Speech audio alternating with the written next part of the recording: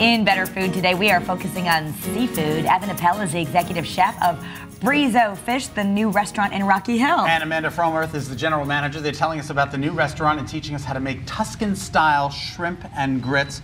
It smells delicious in here, and there's nothing better than shrimp and grits.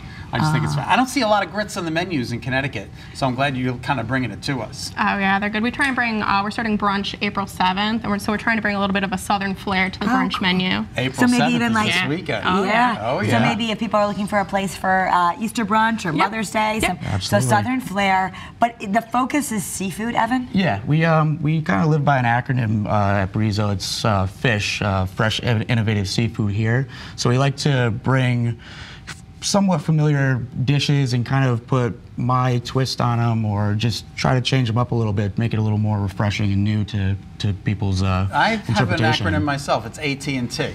Eat. Oh, that doesn't work. I was going to say. Think about that, and then all the time. All the time. I eat all the time. All the time. Oh yeah. There you go. Okay, so you're showing us how to make your shrimp and grits. Yes, I am, absolutely.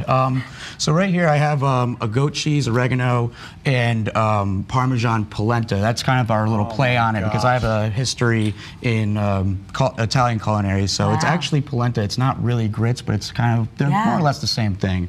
So I made that earlier because it takes a little while to make. But then what we're going to do is we're going to start out by having a pretty decently hot pan. We're going to have 4 pieces of shrimp here. Big ones. Yeah, big ones. You need to fill people up. Whoops. What do you, if you want a shrimp that size, what do you ask for when you go to the fish That market? is a 8-12 shrimp. They're gonna. Isn't that funny? Because when I always see it in the bag and it says 8 to 12, I'm thinking that's the count. Right, like, oh, I need more than that? I need more than that, but that's actually the size of the shrimp. It's actually how much it'll take for that to become a pound. Okay. So usually between 8 and 12 is what it takes for it to become a pound. Yep. Isn't that something? There you go. So I added a little bit of pancetta to the pan. Once again, kind of putting a little bit of the Italian flair, I guess you would say, in for my culinary history. That's going to replace what they usually put in as bacon. So that's going to give it a little saltiness, a little like an umami flavor. Going to give it a nice, nice saltiness. Yep.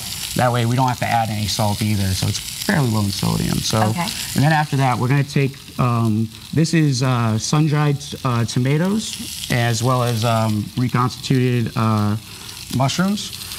That's what we also made the sauce out of. The sauce is a sun-dried tomato jus, which we have here. It's actually just the liquid in which we poached these the tomatoes and mushrooms in, because I believe in using everything, so I got to use that. I took that and I just reduced it down with some herbs, a little bit of, stock, and that's what's going to be our sauce for this dish. So this dish can essentially almost be done in maybe like 2 or 3 pots. Wow. Yeah, it's very easy.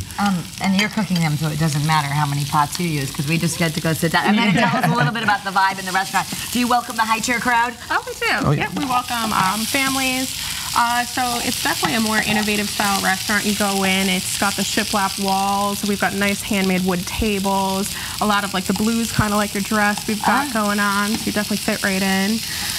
The menu, like Evan says, it comes from all over. There's some Asian influence, some Italian influence. We also have a little bit of the Southern American influence in there as well. There's a great bar there as well.